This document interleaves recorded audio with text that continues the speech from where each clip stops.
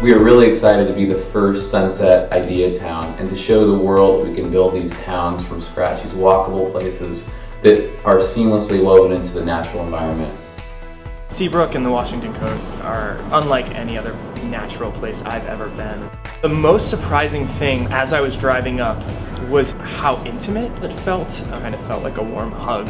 We are looking to the past and seeing that we actually built much better communities, towns, villages, cities before the car was introduced. And so we're trying to bring those really amazing principles back into our lives. Our homes actually frame outdoor rooms and outdoor courtyards that extend the living space, and that's something that we're really excited to share with Sunset. The two houses that we're designing here, in my mind, they're based off of a multi-generational family. These homes are where they gather.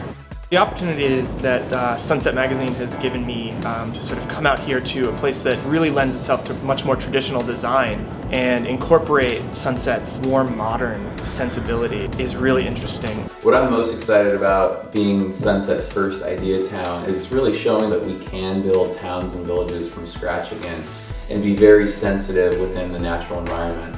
A place like the Washington coast, you can't experience it unless you actually go down these dunes and go through these pathways. For lack of a better word, it is breathtaking.